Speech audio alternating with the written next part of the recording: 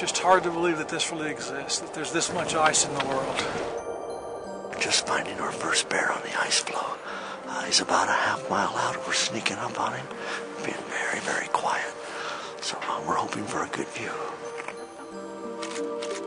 Of course, one of the things that a lot of people will have the highest hopes for is to see a polar bear.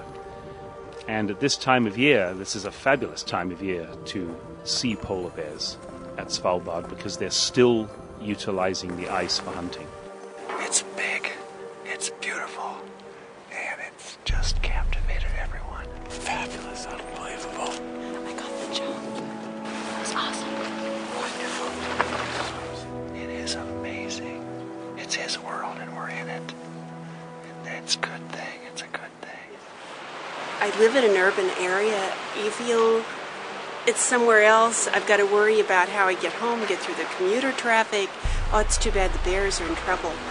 But you come here and it's like, I'm in trouble. The bear's in trouble, I'm in trouble. This is just a heart connection. The difference between an expedition and a cruise, to me, is significant. A cruise is you want predictability, you want safeguards, you want security, you want comfort.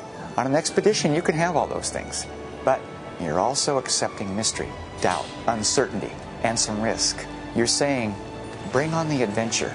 I want to learn. I don't want to be entertained. You can go back and see your work differently, see your family differently, see your life differently. An expedition can be life-changing. A cruise cannot.